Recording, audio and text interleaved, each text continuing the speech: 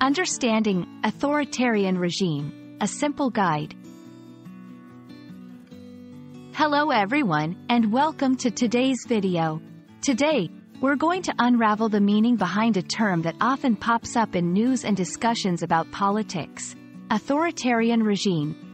We'll break it down in simple terms, so you can fully understand what it means and how it applies in various contexts around the world. Let's dive in. An authoritarian regime refers to a form of government where power is concentrated in the hands of a single leader or a small group of individuals. These leaders have almost total control over the state's affairs, with little or no input from the citizens. In an authoritarian regime, freedoms and democratic processes, such as free elections and freedom of speech, are severely limited or non-existent.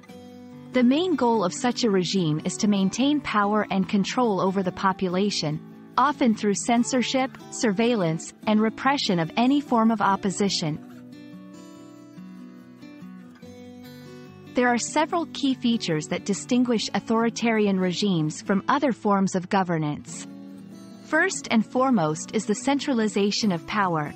Unlike democracies, where power is distributed across different branches of government, authoritarian regimes have a centralized power structure. Limited political pluralism is another hallmark. This means there's a lack or complete absence of opportunities for the public to participate in political decision-making processes.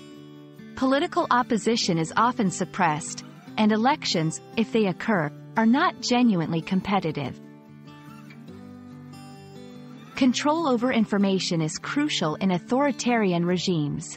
The government typically controls the media and the flow of information to the public, ensuring that only the official narrative is heard. This helps prevent dissent and maintain the regime's image. Lastly, enforcement mechanisms, such as the police and military, are used to suppress opposition and ensure the populace remains obedient. Human rights violations are unfortunately common in such systems, with the government justifying these actions as necessary for national security or public order. Throughout history and in contemporary times, there have been numerous examples of authoritarian regimes. Without naming specific countries, these regimes can be found all over the world and vary in their methods of governance.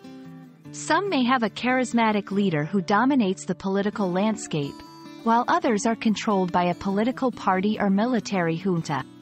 Despite these differences, they all share the characteristics mentioned earlier: centralized power, limited political freedom, control over information, and the use of force to maintain order.